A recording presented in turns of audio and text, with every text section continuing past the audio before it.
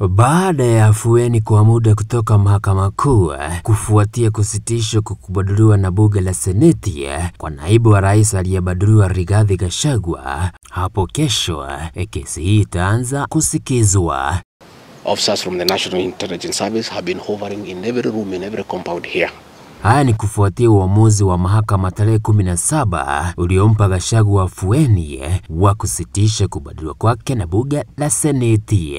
Agizo hili likitolewa na jaji Chacha Mwita. Haya najiri huku Gachagua akiwa tayari amepata pigo baada ya mahakama ikiongozwa na majaji watatu kusema kuwa naibu jaji mkuu Philomena Mwilu hakukiuka katiba katika kutekeleza kuteua jopo la majaji kwa niaba ya jaji mkuu Martha Koome.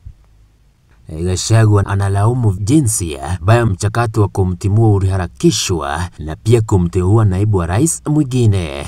We speak today.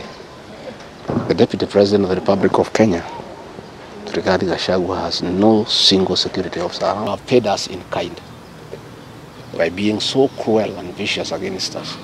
We are simple people. We are a very small family. Let us be.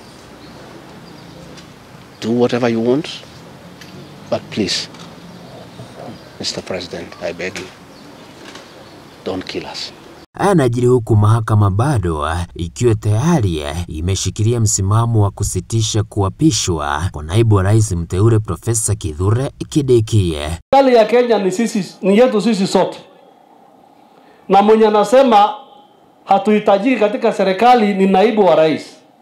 Sasa tukasema dawa ni moja.